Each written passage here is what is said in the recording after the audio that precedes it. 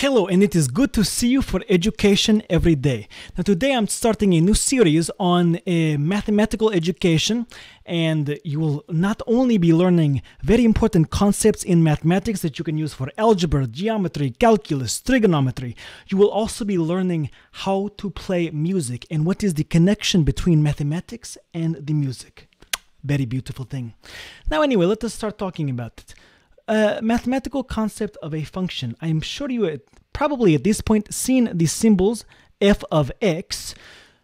Well, we are going to talk specifically what it is meaning, what it is describing, okay? And very simply, math functions are machines, and every machine has an input, something that you put into the machine, and it has output, what the machine does or what it produces for you given specific input, okay?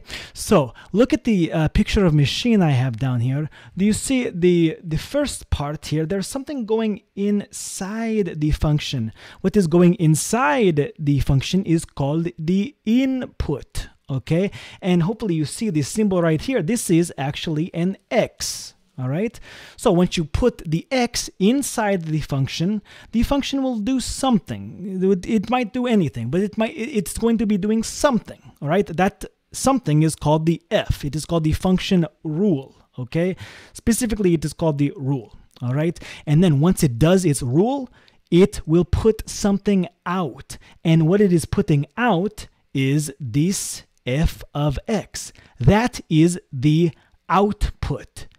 And the f of x, that is same thing as y. Okay, so very easy to remember. When you first learning math, you start with x, and then you get a y as a result out of that, right? So this is the same thing. We're just building upon it, right? So now what is the definition of function? Well, a function is a relation where every input, wait, which one is input? Is it x or y? It is x. Every input or x value has exactly one output. And remember, output is which one, x or y? It is y. It is the y value. So every x value needs to be paired with exactly one y value. So instead of saying has, let us say is paired with. Is paired with exactly one y value, right? It is saying same thing. Now, let me show you example of car horn as function. Hello, this is Professor Boris. Okay, so what is input? What is output? Okay, so you see the car horn has an input. What do you need to put it in to make sure the function works? That is the button. When you push the button, one specific thing will happen, okay? It is paired with exactly one output of the function. And what is that output? That output is the honk sound. Okay, it is the honk. There is only one honk, there is only one sound, only one output that is happening. When you push the button, you get honk as a result. Input is when I push the horn. What is output? Oh, the sound. Okay, so now I want you to pause the video and I want you to think about, look around your room, okay? What is a function? What is a machine around you? And what is the input? What is the output? Okay, now I'm assuming that you are back. One very simple example that I think about is a toaster. Okay, when you go out into kitchen, you want to make a quick snack, you get toaster, right? What do you put inside the toaster? Well, it could be many things, but one thing is you put in bread. And after you put in bread, you get one specific output. It does not turn into chicken. It does not turn into mashed potatoes and gravy. It does not turn into borscht. It turns into one thing. That output is toast. So you put bread as input inside the toaster machine, and what does it put out for you? It puts out toast. Very simple. Okay, let me show you another example. This is actually Dog's favorite example of function. This is what we call furbo. F-U-R-B-O. And look, Ace is trying, he knows what this is going to mean. So he's trying to sniff it. But input is actually on phone application. Okay, so I need to go to my phone application. I show you right here. And I press this button. This is actually camera. And look, Ace is trying to sniff it. He's trying to find it. But this is only input. Input is pressing this button. So I must press this button. And let's see what output is. Oh, look! Treats have been output for him. So when I press this button,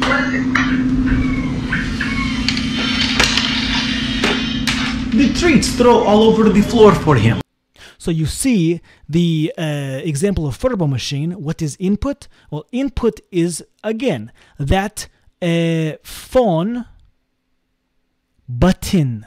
Okay, you go into application and you press the button that sends signal to the machine, the Turbo Machine. And what is the output? What does it do for you? Well, it sends out treats. Okay, it sends out many treats to the dog, right? So you press button, only one specific output is paired with that. Push button, treats are dispensed. This is how the one input happens as exactly one output. All right. Now, actually, this is a good example of a more complicated type of function that we will be learning in future videos. That is actually called composite function. Okay, so I'm not even going to talk about it yet because I want you to stay tuned with me. This is called a composite function, and we will be talking about that so very shortly. Okay, so let us continue. Your body has many functions to making it work. Okay, so look at this. When you put something inside your body, that is what we are calling the input. All right, you put food inside your body. This is the machine aspect of it. This is when the absorption happens. This is when food doing something for you. It is becoming your skin, becoming your muscles, making you very big, strong, very smart, helping you with brain activity. So this is the function. This is the F part of it.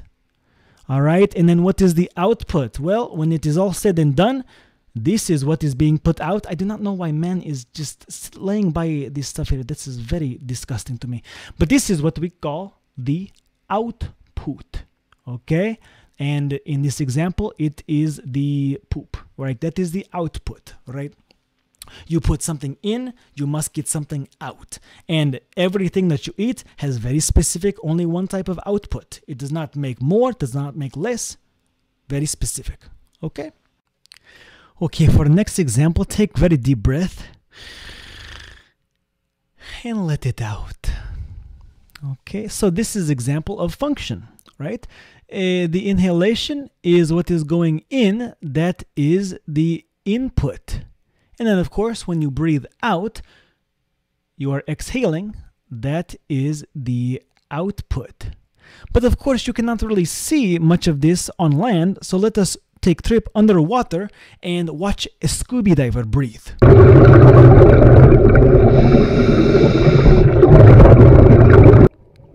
Now, can you notice that the scuba diver, you hear sound whenever scuba diver is taking a breath, and then whenever he releases breath, you see bubbles everywhere. Okay, great time. And as I told you before, mathematics is language of science. It is language of universe. So let's take a little bit of a glance at something that you will see in chemistry class or biology class and show you that it is all mathematics at the center.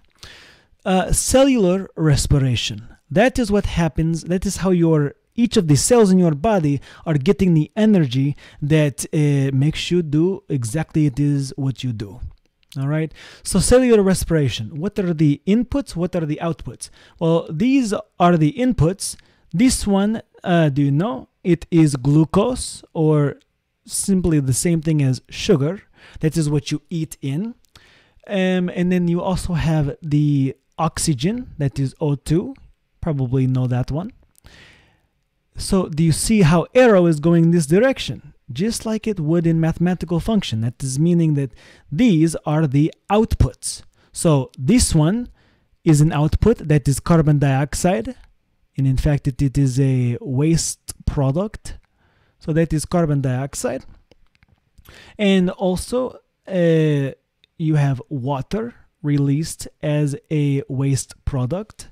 You can feel this for yourself when you breathe into your hands, and you can feel your hands feeling wet because you're breathing water out there. Okay? Now, question: is respiration a math function?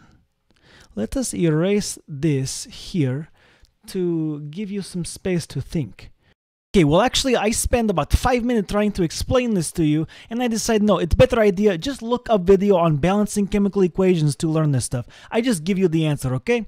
So actually this is a function, and it is because of balancing chemical equations, which you would be learning in a chemistry class. So let me just show you what the answer is. We need to have this equation balanced. So let me write that a little bit better. Could we do that, please? Okay, so we would need to have a 6 of the oxygens, 6 of the carbon dioxides, and we would have 6 of the waters. How that would work out then is that, look, on left side we have 6 carbons, and on the right side we are having 6 carbons.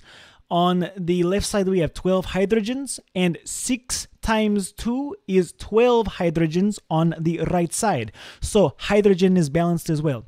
And then we had to add up the numbers together. We have 6 oxygens plus 6 times 2 is 12 oxygens. So that is 18 oxygens. And on the right side we are having 6 times 2 is 12 plus 6 times 1, that would just be 6. So again, we are having 18 oxygens. Now, of course, this you're learning a lot more about this in chemistry class. I'm just showing you that math is the center of the sciences. And because of balancing chemical equations, this is a very good example of a function.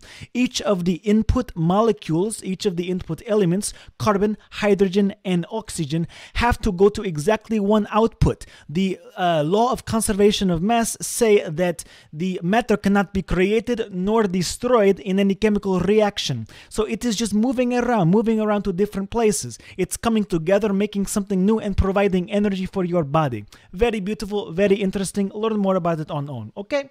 Now, very excited to teach you next thing, and you probably see already, I go get nails painted today. Do you see? This is the color of blue galaxy.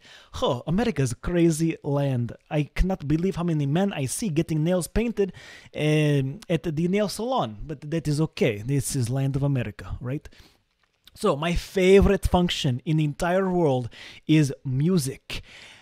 Music. So do you see on the left side, this is sound waves being produced by the music. Okay, now I want you to take a moment and think, what is input and what is output for a piano? Okay, you should be writing this stuff down. Just write it down, write your idea down right here, and if you get it wrong, that is okay. You just cross it out and write the correct answer. All right, so this, to give you a hint, this is very similar to car horn. Remember, when you press in car horn, you get one distinct sound as a result. Well, this is the same kind of thing. The input, I'm giving you answer, the input is the key. It is like the button that you press. Each different note on piano has each different key on the piano has a different sound associated with it. So you push in the button and it produces I'm calling it a unique sound. Unique means different. Everyone gives you unique, different sound. Now, this word sound, all of this talking about, goodness gracious, all of this sound and all of this English is not very descriptive. There is actually mathematics that we can be using for this. So let me open up internet for you, and I want to show you something very specific, and then I will play piano with you. It will be very, very interesting for you.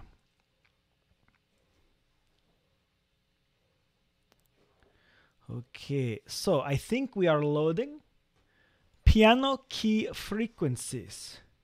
Now, you can find this on Wikipedia. This is upload.wikimedia. So this is every note on the piano. This is the keys down here, black and white. And each of them have different name with them. It looks like just letters of alphabet, A, B, C, D, E, F, G. And then it look like, if you can see, these, all of these numbers here. Numbers make you think mathematics. So here we are going. Frequency. What is this idea frequency? We will explore this very soon. Okay, so let me just go back to notes paper. We write this down and we keep going. So the unique sound, what this is actually being measured here is the frequency. We can measure this using mathematics. Okay, so let me open a piano real quick for you.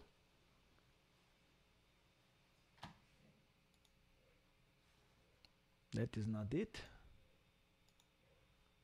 Ah, Babushka, what is piano application doing in your hair? Very beautiful woman. I love her so much. Okay, I am back. Piano application caused whole computer to crash. I think it is still going a little bit too much, but that is okay. We will do our best. Let me get out of the way here so you can see. And let me just give you an example.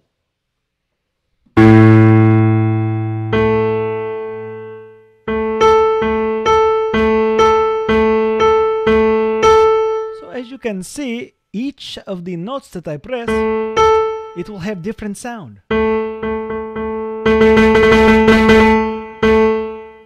And when I press it different way, I press it soft. I press it loud, it still is having same sound. Yes? Okay, now I want to show you. Hopefully, as part of this whole mathematical experience, I want you to understanding how to play music as a result of it. Because mathematics is all about teaching you patterns. It is all about understanding the structure and the languages of the universe. And as you can see, already on the piano, I have labeled for you letters. It is just like English. It is just like learning ABC. Look at this. I start on a very low note on the piano, that is A. And as you can see, you go up, it is just learning alphabet. A, B, C, D, E, F, G. And then it's starting over. A, B, C, D, E, F, G. And then it keep doing that again and again and again. Let me start up here because near the middle is where a lot of the beauty happens, okay? We do not want to be too high or necessarily too low. Sometimes we add that in there, but the extremes can only be used in extremely few situations. That is where the beauty comes in. Usually we hang out here in the middle. Okay? So, I start here on A because that is first letter of alphabet. Let us just go up. Let me try it again, okay?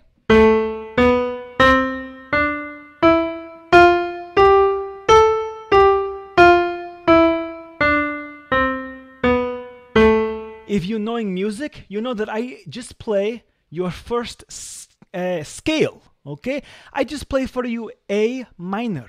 Look at how easy it is. It is just A, B, C, D, E, F, G, A. Many songs, well, every song is written in a unique key, whether it be A minor, it may be, it could be A minor. Look at this, it is already labeled for you. This is the chord of A minor, right? Alright, so after you learn your first scale, A minor, which is just going up alphabet, this is your first chord. A, C, and E. That is A minor, but just a couple of keys in there, right? We just skip it around. Instead of doing all of that, that is too much. So let me just do the 1, the 3, and the 5. 1, 2, 3, 4, 5. How about 1, 2, 5? Okay? This is very beautiful because it gives you space in the middle. Let me show you.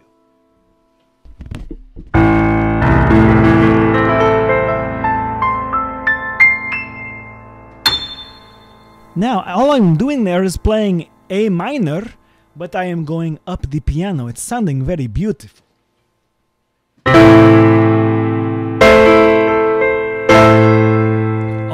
is playing A minor, just different locations on the piano. I play it up here, I'm playing it down here, I'm playing it down there, and it all sounding good, it all sounding very different. Okay? Now A minor giving you that very sad, you know, ooh, it's like...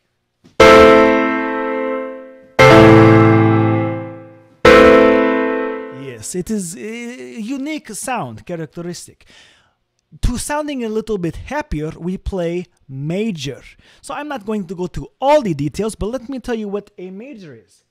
It's still like that, but now, instead of playing this, let's just go up one. You see, and it changes up there on the top left. It's telling you right here where, what chord you are playing. This is A minor. Sorry, this is A major.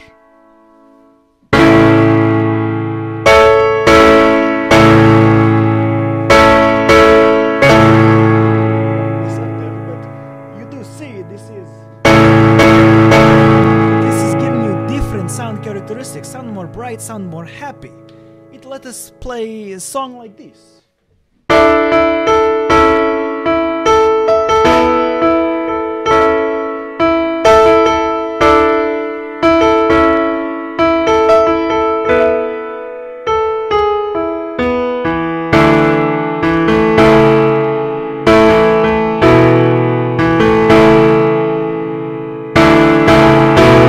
So did you see something that happened there?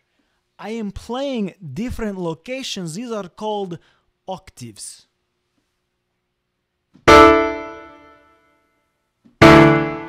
Okay, so I can play different locations on the piano. I can go up higher. I can go up higher. Or I can go very, very low. It's just different sound characteristics, but you see a very simple concept is happening here. Like this song, very simple, and let me even play fewer keys for you, okay? So I doing this with the right hand and the left hand. Look at this.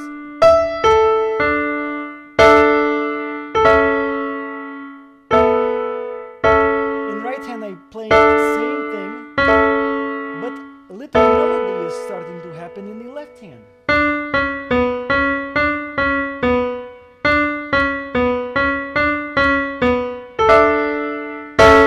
And then of course when you start adding a little bit more of the energy, a little bit more of... Sometimes you're making mistakes, and mistakes sound very beautiful. That is why you have to start. When you're playing music, when you are doing mathematics, you have to be okay with making mistakes. Mistakes are where the beauty comes in. That is how you learn. That is sometimes when you see the most beautiful part. For example, I'm playing this thing. I may not know to play this like this, but it's sounding good. Listen.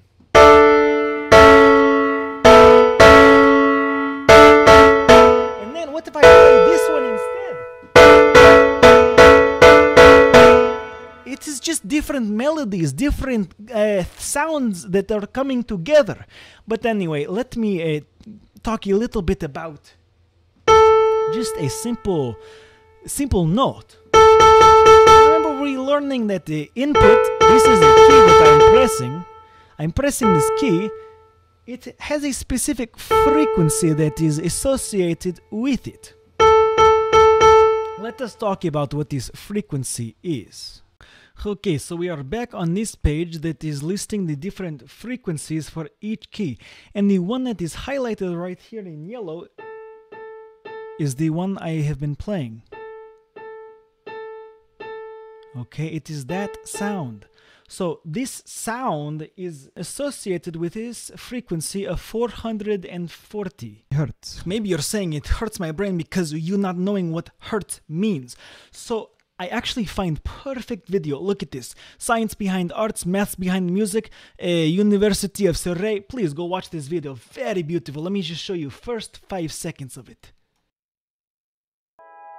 When a string is plucked, it vibrates at a particular rate.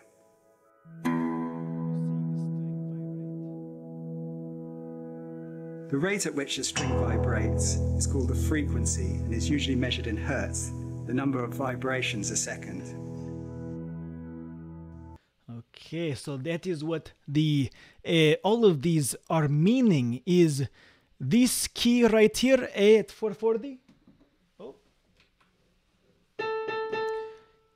When the string is vibrating, it is vibrating at 440 times per second.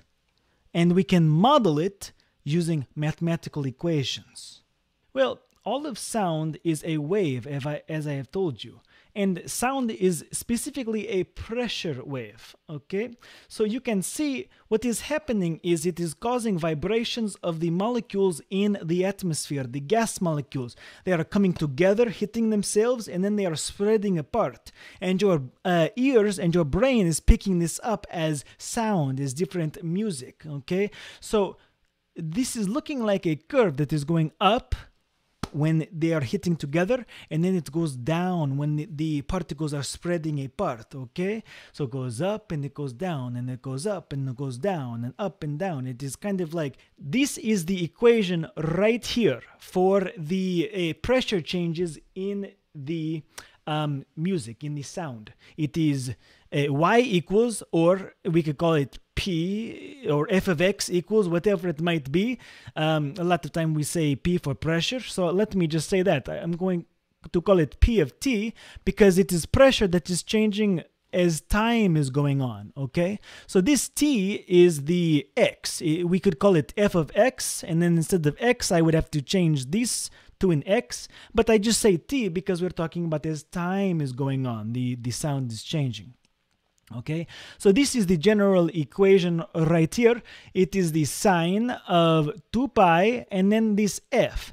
F stands for, what do you think? If you say frequency, you are very smart. Thank you so much. If you do not say frequency, then you're learning today. The F stands for frequency. So that one that I tell you about right here, 440, I put it in the equation right here. Let us click this and ooh, that is a graph. And it's looking very similar to the one that we are showing here. Okay, so the frequency is, if it is 440, then this is what the general graph would be looking like. But now down here, I have 220. I wonder what 220 means. Going back to this thing right here, these are going down, down, down, down, 220. Oh my God, do you see how interesting this is? What key is associated with a 220? It is also A. This is the A that I've been playing, that is 440. This is the 220. That is just one octave below. And then let us just keep going, just real quick. What is the next A? What is the next A? 110. This is looking like pattern. If I cut it in half, I get 110. If I cut it in half again, I get 55. And you cut it in half again, you get 27.5. This is pattern that you see. Every time I divide by 2, or if I'm going up, then I keep multiplying by 2 to get up to 220, to get to 440. Very beautiful thing. Do you not see how knowing mathematics might even help you create music? Now, let us see what the graph looks like. Remember, 440, that is the one that I'm playing right here. That is the one that is graphed. Let us see what it sounds like with the 220, or what it looks like. Very interesting. Now I'm playing them both together. But one thing I also want to explore is this idea of the changing frequencies. 27.5 is the very smallest frequency. It is that sound, very low sound. That is associated with a graph that it still curves, but it is very, very long. It is kind of like, what happens when I move it up? Oh, okay. Look at how close together it is coming. So let us see this. Now, this highest that piano gets to is about 4,186. So let us see. The frequency means that these waves are getting closer and closer together. So that is, and I'm playing in A, very high A. So this is what that would look like. Very high sounds have very high frequency. But if I go down very low like this, that is going to be... Those lower sounds have